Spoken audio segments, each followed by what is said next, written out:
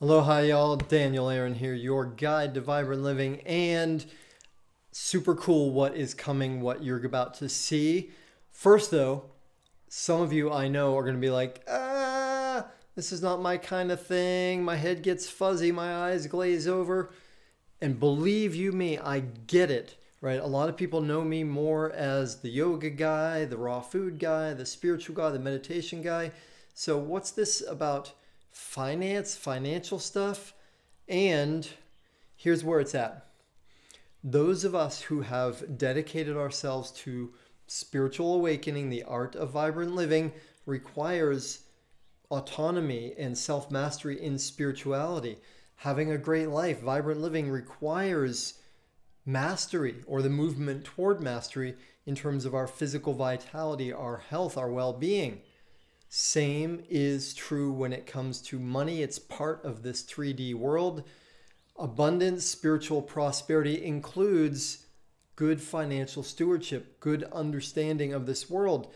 And I know there's so many beliefs and stories that we have inherited, spiritual folks, in terms of money being outside of our realm of understanding, outside of our interest, and to be fully actualized means to be knowledgeable, moving toward mastery in this realm as well. Me personally, I have dived deeply into this realm and am so thrilled that I am, because I get to have a better life myself, fulfill more of my potential, give more to the world, and share with like-minded folks who really benefit from creating mastery in this zone. So two things. One, Ray Dalio, one of the most successful investors of all time, also one of the most brilliant brains. His book Principles is phenomenal.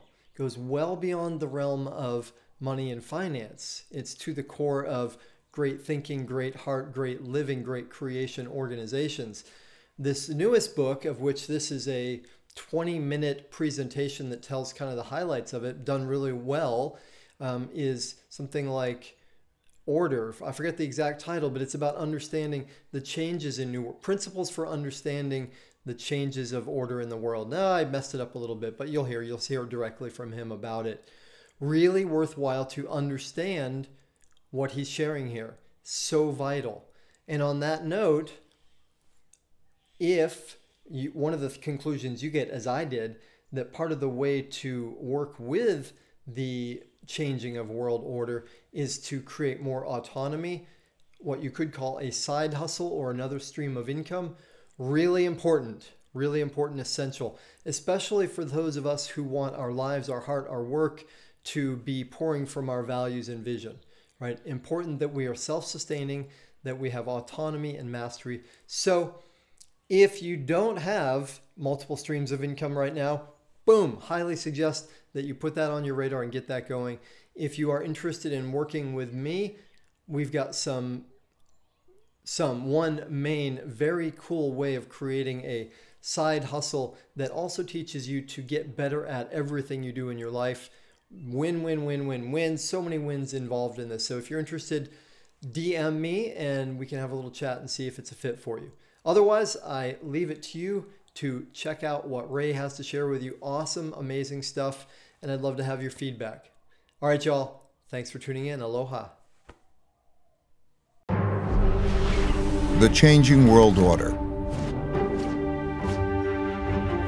The times ahead will be radically different from those that we've experienced in our lifetimes, though similar to many times before. How do I know that? Because they always have been.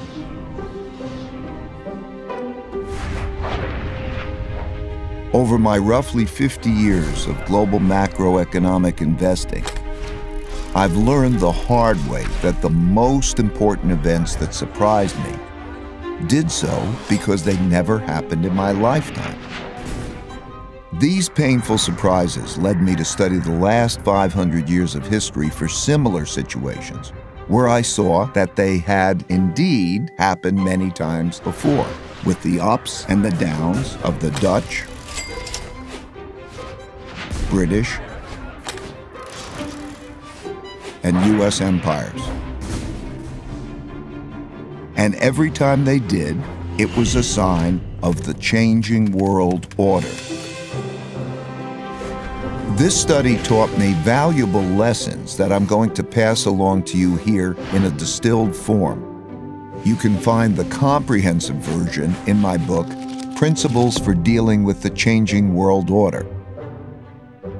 Let me begin with a story that brought me to this point, about how I learned to anticipate the future by studying the past.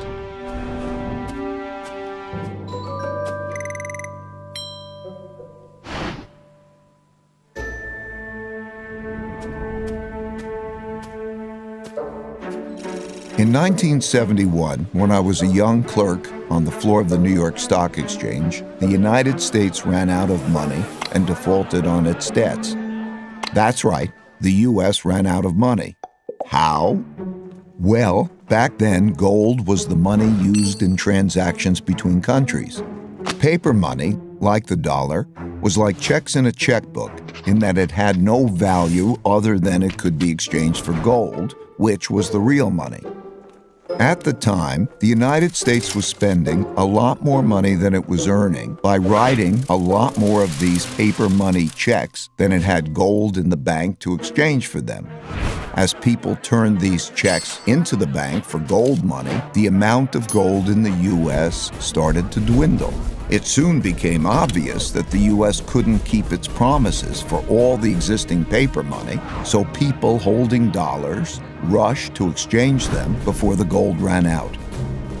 Recognizing that the U.S. was going to run out of real money, on Sunday evening, August 15th, President Nixon went on television to tell the world that the U.S. was breaking its promise to let people exchange their dollars for gold.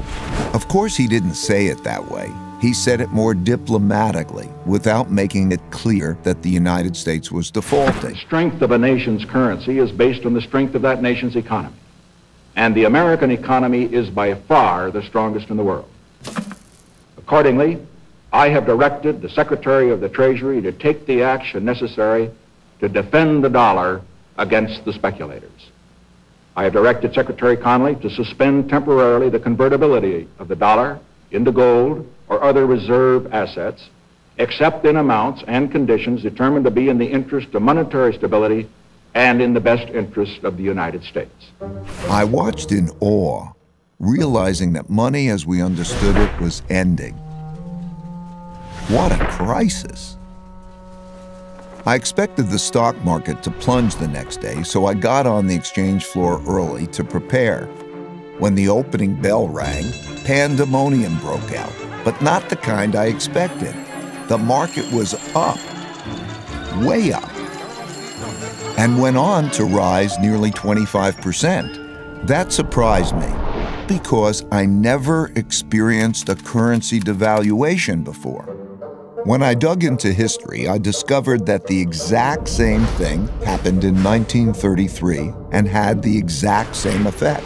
Then, paper dollars were also linked to gold, which the U.S. was running out of because it was spending more paper money checks than it had gold to exchange for them. And President Roosevelt announced on the radio that he would break the country's promise to exchange dollars for gold. It was then that I issued the proclamation providing for the National Bank holiday. And this was the first step in the government's reconstruction of our financial and economic fabric. The second step, last Thursday, was the legislation promptly and patriotically passed by the Congress, confirming my proclamation and broadening my powers so that it became possible, in view of the requirement of time, to extend the holiday and lift the ban of that holiday gradually in the days to come. This law also gave authority to develop a program of facilitation. In both cases, breaking the link to gold allowed the U.S. to continue spending more than it earned, simply by printing more paper dollars.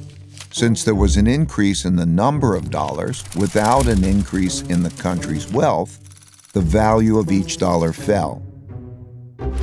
As these new dollars entered the market, without a corresponding increase in productivity, they went to buy lots of stocks, gold, and commodities, and hence caused their prices to rise.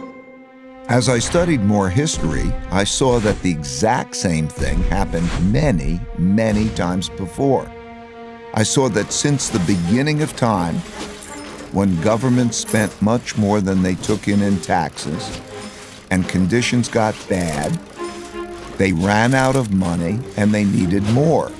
So they printed more, a lot more, which made its value fall and made the prices of most everything, including stocks, gold, and commodities, rise. That's when I first learned the principle that when central banks print a lot of money to relieve a crisis, buy stocks, gold, and commodities because their value will rise and the value of paper money will fall. This printing of money is also what happened in 2008 to relieve the mortgage-driven debt crisis, and in 2020 to relieve the pandemic-driven economic crisis, and it almost certainly will happen in the future. So I suggest that you keep this principle in mind. These experiences gave me another principle, which is to understand what is coming at you, you need to understand what happened before you. That principle led me to study how the Roaring '20s bubble turned into the 1930s depression, which gave me the lessons that allowed me to anticipate and profit from the 2007 bubble turning into the 2008 bust. All these experiences led me to develop an almost instinctual urge to look to the past for similar situations to learn how to handle the future well. Changing orders.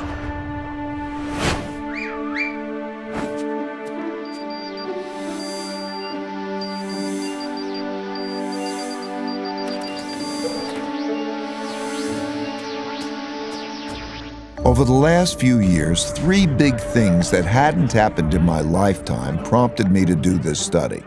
First, countries didn't have enough money to pay their debts, even after lowering interest rates to zero, so their central banks began printing lots of money to do so. Second, big internal conflicts emerged due to growing gaps in wealth and values. This showed up in political populism and polarization between the left, who want to redistribute wealth, and the right, who want to defend those holding the wealth. And third, increasing external conflict between a rising great power and the leading great power, as is now happening with China and the United States. So I looked back. I saw that all these had happened together before, many times, and nearly always led to changing domestic and world orders. The last time this sequence happened was from 1930 to 1945.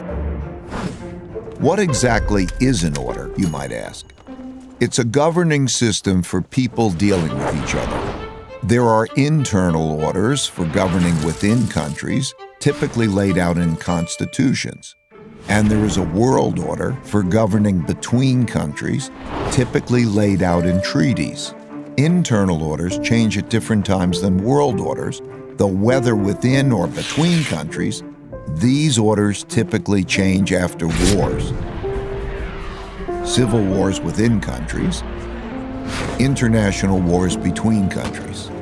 They happen when revolutionary new forces defeat weak old orders. For example, the U.S. internal order was laid out in the Constitution in 1789 after the American Revolution, and it is still operating today, even after the American Civil War. Russia got rid of its old order and established a new one with the Russian Revolution in 1917, which ended in 1991 with a relatively bloodless revolution. China began its current internal order in 1949 when the Chinese Communist Party won the Civil War. You get the idea. The current world order, commonly called the American World Order, formed after the Allied victory in World War II, when the U.S. emerged as the dominant world power. It was set out in agreements and treaties for how global governance and monetary systems work. In 1944, the New World Monetary System was laid out in the Bretton Woods Agreement and established the dollar as the world's leading reserve currency. A reserve currency is a currency that is commonly accepted around the world, and having one is a key factor in a country becoming the richest and most powerful empire. With a new dominant power and monetary system established, a new world order begins. These changes take place in a timeless and universal cycle that I call the Big Cycle. I'll start with a quick overview, then give you a more complete version, and then direct you to my book if you want more. As I studied the 10 most powerful empires over the last 500 years and the last 3 reserve currencies, it took me through the rise and decline of the Dutch Empire and the guilder, the British Empire and the pound, the rise and early decline in the United States Empire and the dollar, and the decline and rise of the Chinese Empire and its currencies, as well as the rise and decline of the Spanish, German, French, Indian, Japanese, Russian, and Ottoman empires, along with their significant conflicts, as measured in this chart. To understand China's patterns better, I also studied the rise and fall of Chinese dynasties and their monies back to the year 600. Because looking at all these measures at once can be confusing, I'll focus on the 4 most important ones: the Dutch, British, US, and Chinese. You'll quickly notice the pattern. Now let's simplify the form a bit. As you can see, they transpired in overlapping cycles that lasted about 250 years, with 10 to 20-year transition periods between them. Typically, these transitions have been periods of great conflict because leading powers don't decline without a fight. So how am I measuring an empire's power? In this study, I used 8 metrics. Each country's measure of total power is derived by averaging them together. They are education, inventiveness and technology development, competitiveness in global markets, economic output, share of world trade, military strength, the power of their financial center for capital markets, and the strength of their currency as a reserve currency. Because these powers are measurable, we can see how strong each country is now, was in the past, and whether they're rising or declining. By examining the sequences from many countries, we can see how a typical cycle transpires. And because the wiggles can be confusing, we can simplify it a bit to focus on the pattern of cause-effect relationships that drive the rise and decline of a typical empire. As you can see, better education typically leads to increased innovation and technology development, and with a lag, the establishment of the currency as a reserve currency. You can also see that these forces then declined in a similar order, reinforcing each other's decline. Let's now look at the typical sequence of events going on inside a country that produces these rises and declines.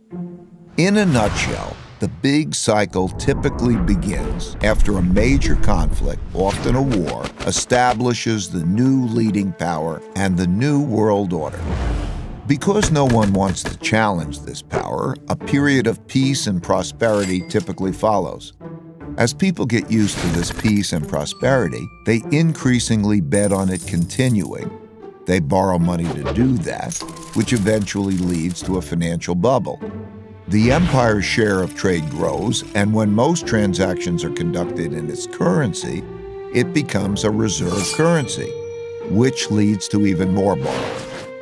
At the same time, this increased prosperity distributes wealth unevenly, so the wealth gap typically grows between the rich haves and the poor have-nots. Eventually, the financial bubble bursts, which leads to the printing of money, and increased internal conflict between the rich and the poor, which leads to some form of revolution to redistribute wealth. This can happen peacefully or as a civil war. While the empire struggles with this internal conflict, its power diminishes relative to external rival powers on the rise.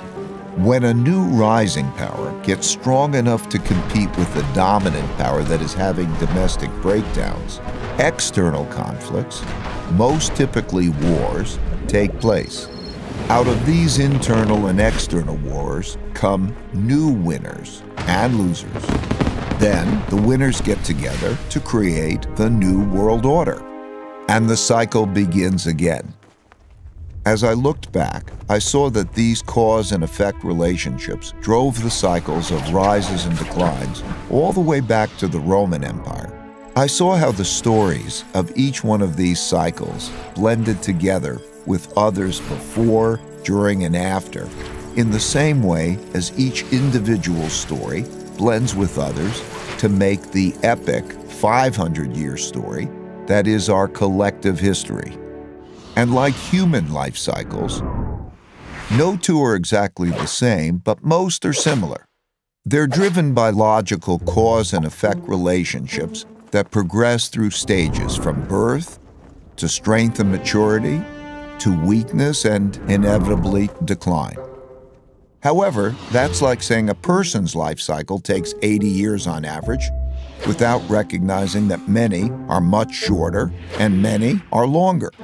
While age can be a good indicator of future longevity, a better way is to look at health indicators.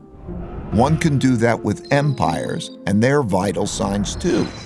I found that by watching the indicators of power change, I was able to see what stage a country was in, which helped me to anticipate what was likely to come next. Now, I'll take you through the big cycle in more detail. Give me 20 minutes and I'll give you the last 500 years of history and show you the similar patterns across the Dutch, British, US, and Chinese empires. 500 years of big cycles.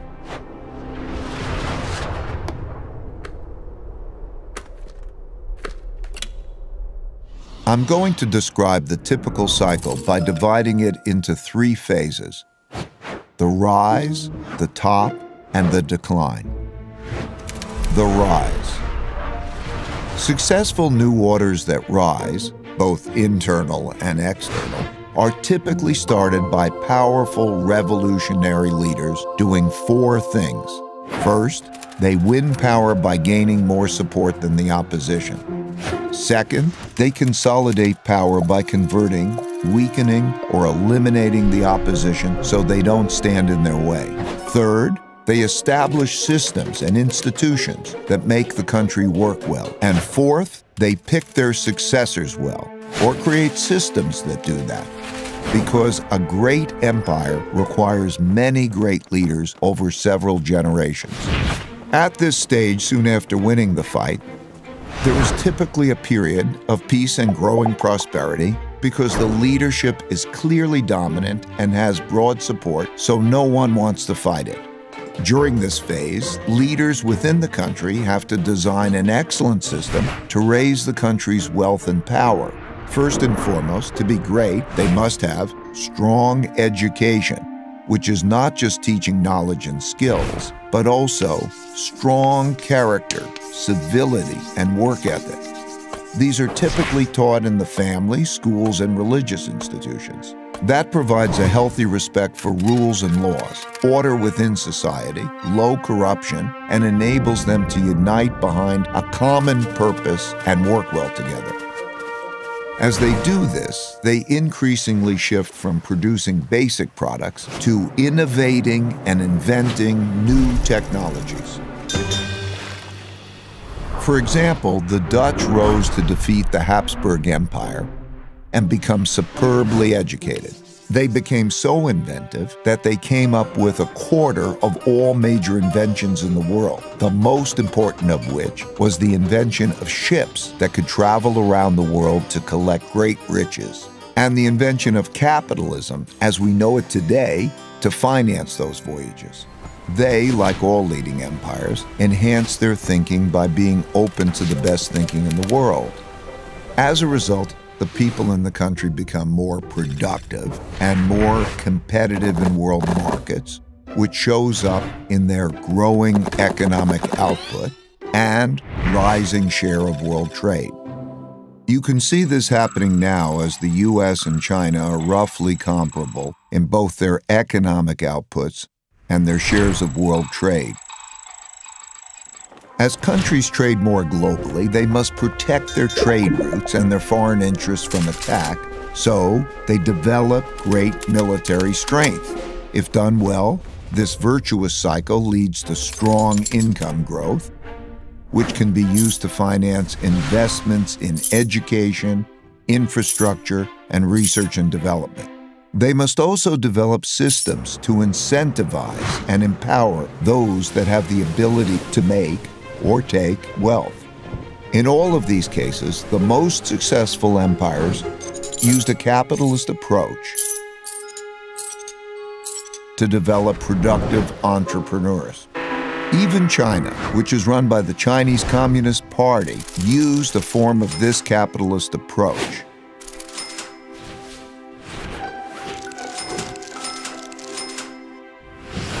Deng Xiaoping, when asked about this, said, "It doesn't matter if it's a white cat or a black cat, as long as it catches mice.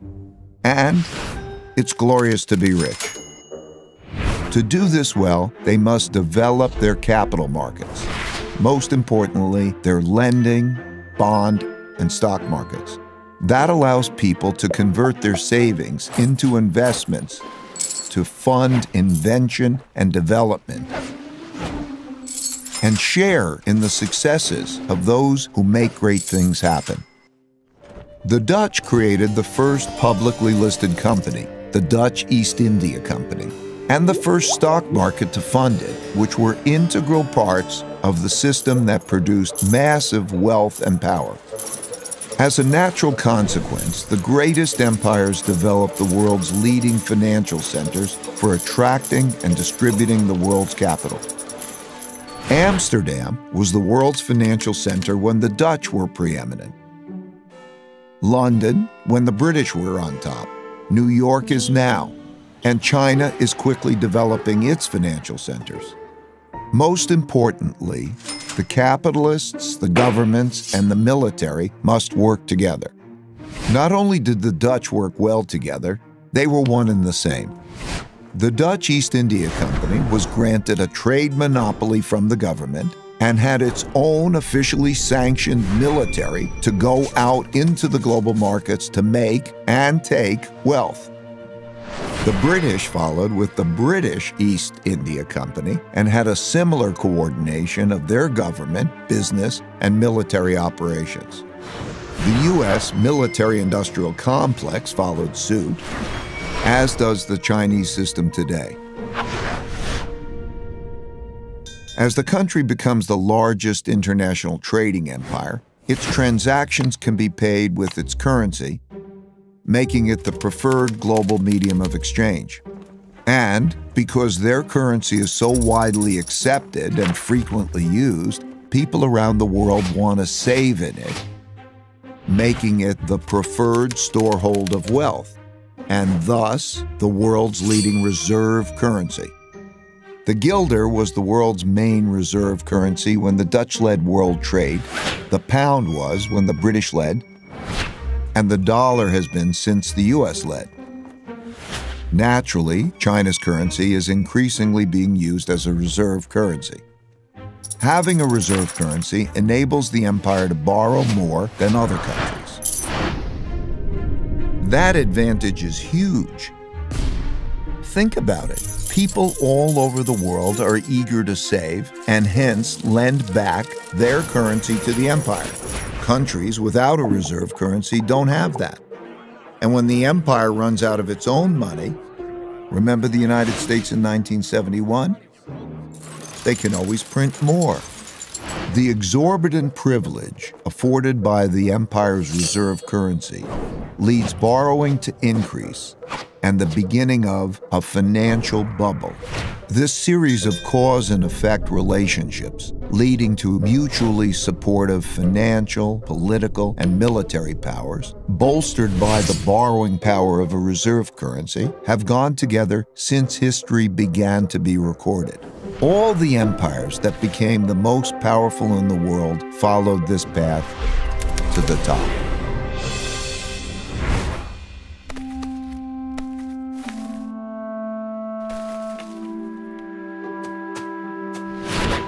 While in the top phase, most of these strengths are sustained, embedded within the fruits of their success are the seeds of their decline. As a rule, as people in these rich and powerful countries earn more, that makes them more expensive and less competitive relative to people in other countries who are willing to work for less. At the same time, people in other countries naturally copy the methods and technologies of the leading power, which further reduces the leading power's competitiveness. For example, British shipbuilders had less expensive workers than Dutch shipbuilders. So they hired Dutch designers to design better ships that were built by less expensive British workers, making them more competitive, which led the British to rise and the Dutch to decline. Also, as people become richer, they tend not to work as hard. They enjoy more leisure, pursue the finer and less productive things in life, and at the extreme become decadent. Values change from generation to generation during the rise to the top, from those who had to fight to achieve wealth and power to those who inherited it. They're less battle-hardened, steeped in luxuries, and accustomed to the easy life, which makes them more vulnerable to challenges. The golden era of the Dutch Empire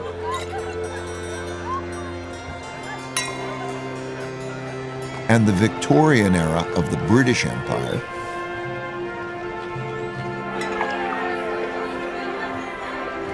were such high prosperity periods like this. As people get used to doing well, they increasingly bet on the good times continuing and borrow money to do that, which grows into financial bubbles. Naturally, the financial gains come unevenly, so the wealth gap grows. Wealth gaps are self-reinforcing because rich people use their greater resources to reinforce their powers. For example, they give greater privileges to their children, like better education, and they influence the political system to their advantage. This causes the gaps in values, politics, and opportunities to grow between the rich haves and the poor have-nots. Those who are less well-off feel the system is unfair, so resentments grow. But as long as the living standards of most people are still rising, these gaps and resentments don't boil over into conflict.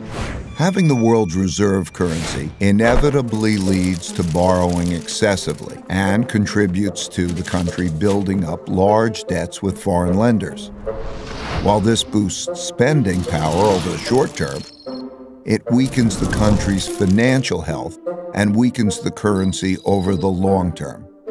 In other words, when borrowing and spending are strong, the empire appears very strong, but its finances are in fact being weakened. The borrowing sustains the country's power beyond its fundamentals by financing both domestic overconsumption and international military conflicts required to maintain the empire.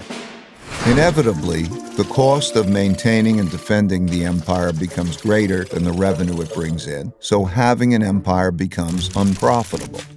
For example, the Dutch Empire overextended around the world and fought war after increasingly expensive war with the British and other European powers to protect its territory and trade routes. The British Empire similarly became massive, bureaucratic, and lost its competitive advantages as rival powers, particularly Germany, soared, leading to an increasingly expensive arms race and World War. The U.S. has spent about $8 trillion on foreign wars and their consequences since September 11. and trillions more for other military operations and for supporting military bases in 70 countries. And it still isn't spending enough to support its military competition with China in the area around China. In this cycle, the richer countries eventually get deeper into debt by borrowing from poorer countries that save more. It's one of the early signs of a wealth and power shift. This started in the United States in the 1980s when it had a per capita income 40 times that of China's and started borrowing from Chinese who wanted to save in dollars because the dollar was the world's reserve currency.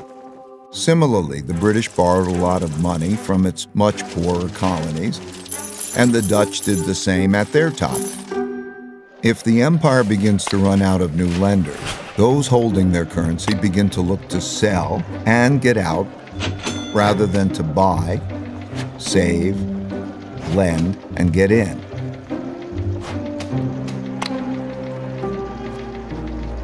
And the strength of the empire begins to decline. The decline. The decline comes from internal economic weakness together with internal fighting or costly external fighting or both. Typically, the decline comes gradually and then very suddenly. When debts become very large and there is an economic downturn and the empire can no longer borrow the money necessary to repay its debts, the financial bubble bursts. This creates great domestic hardships and forces the country to choose between defaulting on its debts or printing a lot of new money. It always chooses to print a lot of new money, at first gradually and eventually massively. That devalues the currency and raises inflation. For the Dutch, this was the financial crisis brought about by financial excesses and paying for the Fourth Anglo-Dutch War. Similarly, for the British, it was paying for its financial excesses and its debts from the two world wars. And for the U.S., it's been 3 cycles of debt finance booms and busts since the 90s, with the central bank stepping in each time with stronger measures. When the government has problems funding itself, when there are bad economic conditions, and living standards for most people are declining, and there are large wealth, values, and political gaps, internal conflict between the rich and the poor, as well as different ethnic, religious, and racial groups, greatly increases. This leads to political extremism that shows up as populism of the left or the right. Those of the left seek to redistribute the wealth, while those of the right seek to maintain the wealth in the hands of the rich. Typically, during such times, taxes on the rich rise, and when the rich fear their wealth and well-being will be taken away, they move to places, assets, and currencies they feel safer in. These outflows reduce the empire's tax revenue, which leads to a classic, self-reinforcing, hollowing out process. When the flight of wealth gets bad enough, governments outlaw it. Those seeking to get out begin to panic. These turbulent conditions undermine productivity, which shrinks the economic pie and causes more conflict about how to divide the shrinking resources. Populist leaders emerge from both sides and pledge to take control and bring about order. That's when democracy is most challenged because it fails to control the anarchy. And it is when the move to a strong populist leader who will bring order to the chaos is most likely. As conflict within the country escalates, it leads to some form of revolution or civil war to redistribute wealth and force the necessary big changes. This can be peaceful and maintain the existing order, but it's more often violent and changes the order. For example, the Roosevelt Revolution to redistribute wealth was relatively peaceful and maintained the existing internal order, while the French Revolution, the Russian Revolution, and the Chinese Revolution were much more violent and led to new internal orders. This internal conflict makes the empire weak and vulnerable to rising external rivals who, seeing this domestic weakness, are more inclined to mount a challenge. This raises the risk of great international conflict, especially if the rival has built up a comparable military. Defending oneself and one's empire against rivals requires great military spending, which has to occur as domestic economic conditions are deteriorating and the empire can least afford it. Since there is no viable system for peacefully adjudicating international disputes, these conflicts are typically resolved through tests of power. As bolder challenges are made, the leading empire is faced with the difficult choice of fighting or retreating. Fighting and losing is the worst outcome, but retreating is bad too, as it cedes progress to the rival and signals that the empire is weak to those countries that are considering which side to be on. Poor economic conditions cause more fighting for wealth and power, which inevitably leads to some kind of war. Wars are terribly costly. At the same time, they produce the tectonic shifts that realign the new waters to the new realities of wealth and power in the world. When those holding the reserve currency and debt of the declining empire lose faith and sell them, that marks the end of its big cycle. Of the roughly 750 currencies that existed since 1700, less than 20% now exist, and all of them have been devalued. For the Dutch, this happened after their defeat in the Fourth Anglo-Dutch War, when they weren't able to repay the massive debts they built up during it. This led to a run on the Bank of Amsterdam and a desperate sell-off, forcing massive money printing, which devalued the currency and the empire into irrelevance. For the British, this happened after World War II, when despite their victory, they could not repay the massive debts they borrowed to fund their war effort. This led to a series of money printing, devaluations, and sell-offs in the British pound, as the US and the dollar emerged dominant and created a new world order. At the time of this recording, the United States hasn't yet reached this point. While it has massive debt, spends more than it earns, and funds this deficit with more borrowing and printing huge amounts of new money, the big sell-off in dollars and dollar debt hasn't yet begun.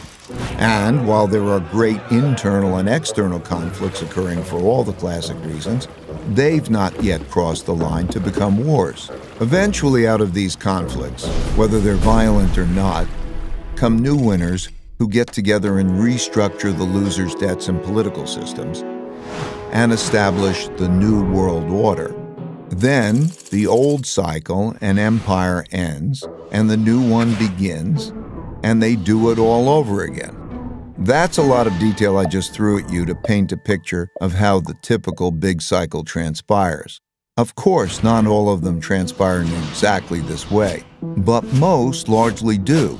So much so that it seems like the stories of rises and declines stay essentially the same, and the only things that change are the clothes the characters wear and the technologies they use.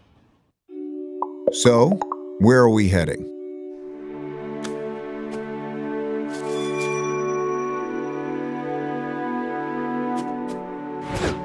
The future.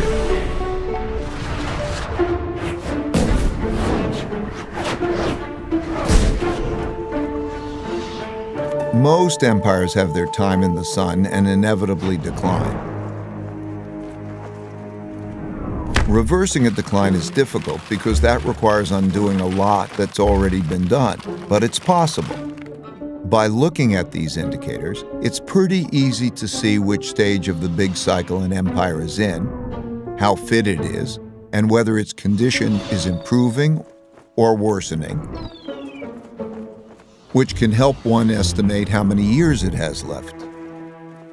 Still, these estimates aren't precise, and the cycle can be extended if those in charge pay attention to their vital signs and improve them. For example, knowing that a person is 60 years old, how fit they are, whether they smoke or not, and a few other basic vital signs, one can estimate the person's longevity. One can do that with empires and their vital signs too. It won't be precise, but it will be broadly indicative and give clear direction on steps to take to increase longevity. It's most often the case that a nation's greatest war is with itself over whether or not it can make the hard decisions needed to sustain success. As for what we need to do, it comes down to just two things: earn more than we spend and treat each other well.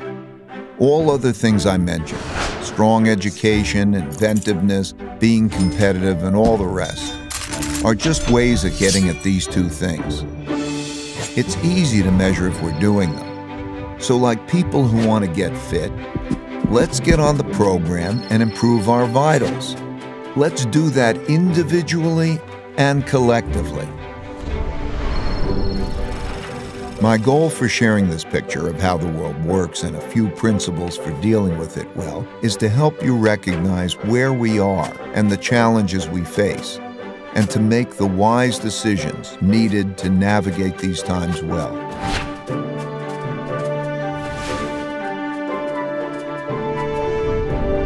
Since there is a lot more to discuss and we are out of time, you can learn more in my book, Principles for Dealing with the Changing World Order, and I look forward to continuing this conversation at economicprinciples.org and on social media. Thank you, and may the force of evolution be with you.